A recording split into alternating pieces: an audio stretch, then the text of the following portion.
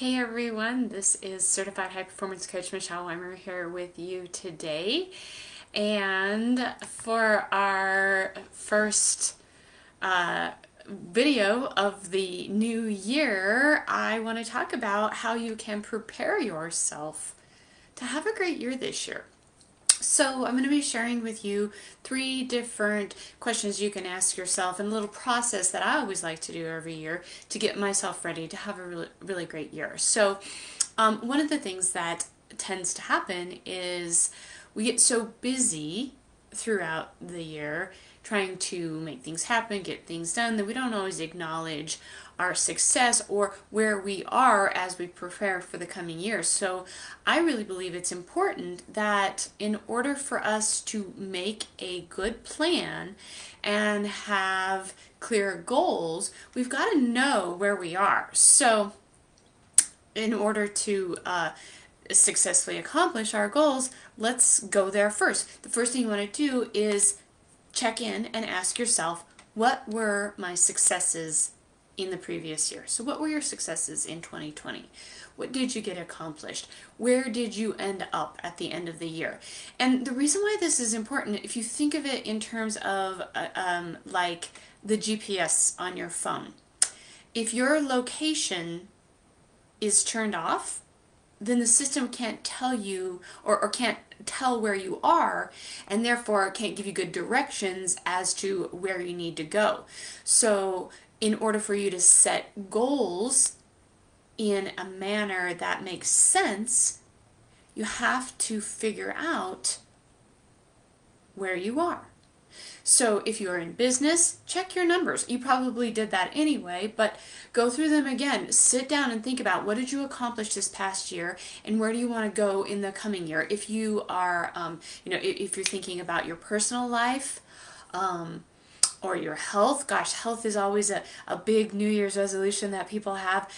Get on the scale, measure yourself, check your schedule and find out, what was I doing before that was working? And what was I doing before that wasn't working?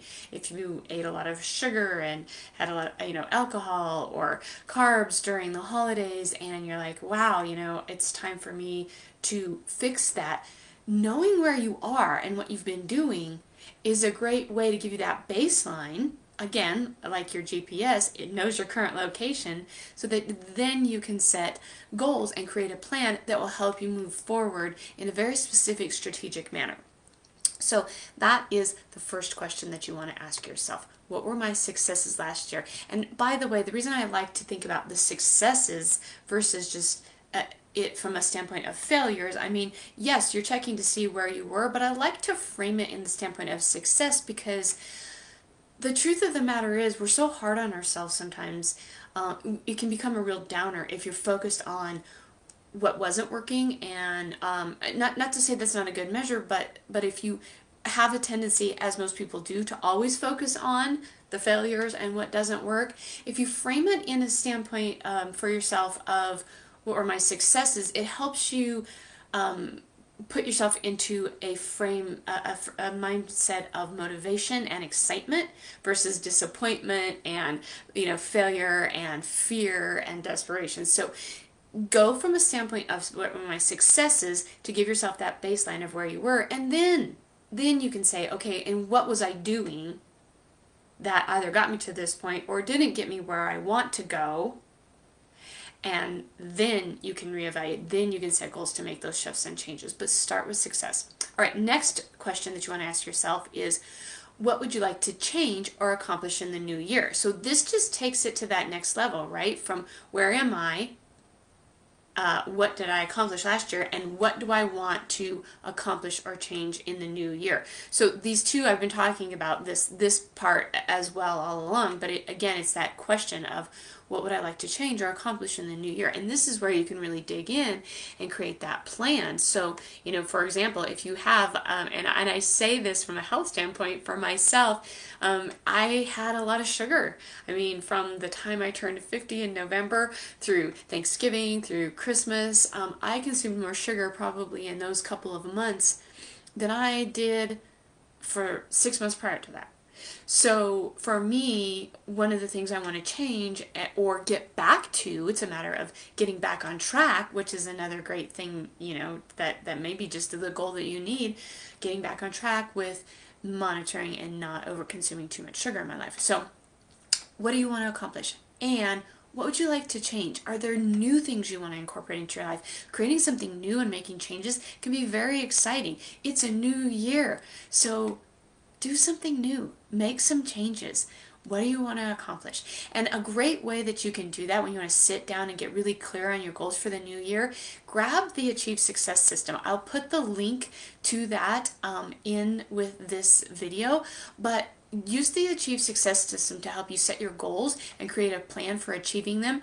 This system, what it does is it walks you through not only how to clearly line out your plan for success, but it also helps you identify some of the roadblocks that are going to come up and that you need to be on the lookout for, so that you can, you know, kind of overcome them and keep reaching for your goals. So I'll put that link in here again. Grab it. I think it's just michelleweimer.com/achieve, but I'll make sure that's in here for you. And then the last thing that I want you to do, the last question I have for you is, what will your theme be for 2021? What will your theme be for the new year? Or what's your guiding light? And so what I mean by this is when you pick, you know, some people pick a word. They pick a word for the year. I've seen that all over social media lately. Pick a word for the year. Some people pick a theme for the year. Your theme might be my year of yes, or your word might be kindness, or maybe your word is courage this year. Maybe you have a whole set of words. Maybe it's you know, consistency and determination. Maybe your words are being present and being positive.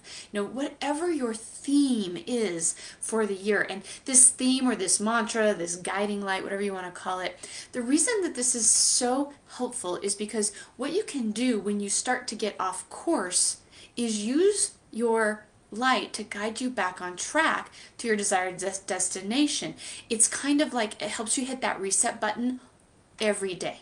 Right? So, you know, everybody wants to hit the reset button on the first day of the new year, but this guide or this theme or this mantra, again, whatever you want to call it for yourself, your word, even, it helps you stay on track. And just to give you an example of how that works, if you if you check yourself each morning, or you check your actions, and let's say that your word is confidence and bold action. Maybe those are your words, confidence and bold actions. You can ask yourself, okay, what will I do today to show confidence in my life, and what bold actions will I take? When you do that every single day, it starts to become a pattern, and that really does become a theme for your life. And then what you notice is you start being more confident. You start taking more bold actions. And you can use it as a check-in as well, midday or each week at the end of the day, and say, how confident was I today?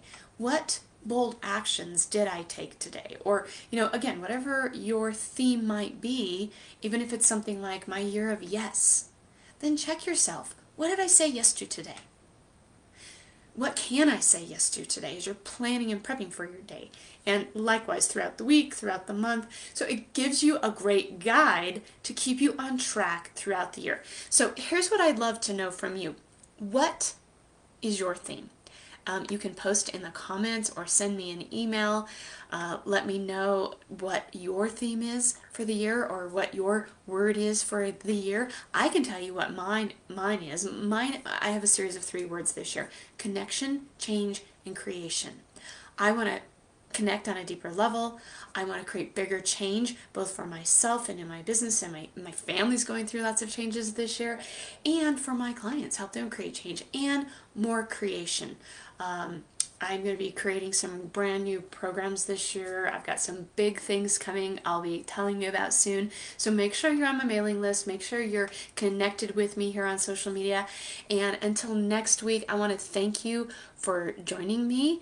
And until next time, this is Certified High Performance Coach Michelle Weimer. Bye for now.